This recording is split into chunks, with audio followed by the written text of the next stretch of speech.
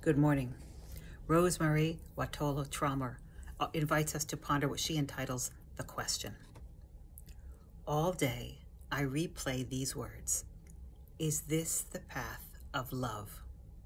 I think of them as I rise, as I wake my children, as I wash dishes, as I drive too close to the slow blue Subaru. Is this the path of love? Think of these words as I stand in line at the grocery store. Think of them as I sit on the couch with my daughter.